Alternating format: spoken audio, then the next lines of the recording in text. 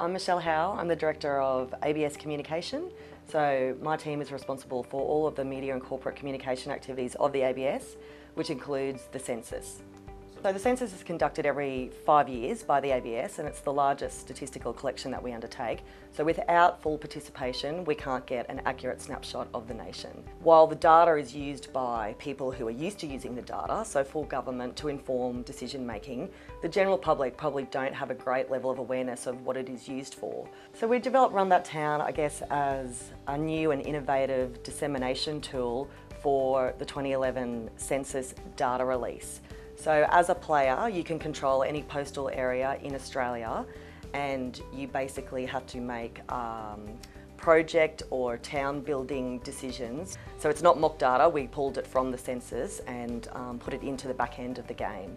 So it tries to, one, I guess, show you in a sort of short simulation what a census is and how it is run, and then also the importance of the data and what it can be used for. Well, we wanted to do something that was social media focused and based, or that was experiential based out in the community, and something that could maybe have an ongoing use and application between census periods, that we could keep getting some sort of awareness and I guess brand recognition out of. So we brainstormed, we all cut up the data in different ways and looked at which ways you could use it. I guess the main challenges were keeping it on time, on track for when we wanted to release it, and within budget.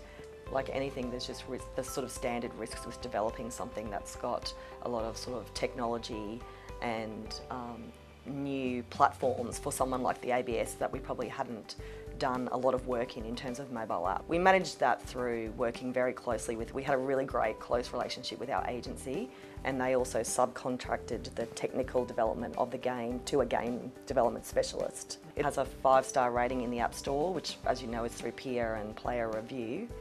So far it's been downloaded by over 70,000 people, and we're tracking that it's being downloaded at around 800 new users per month, so that's a good, I think, achievement for us, and we try to do some ongoing promotion to make sure we maintain that level of download.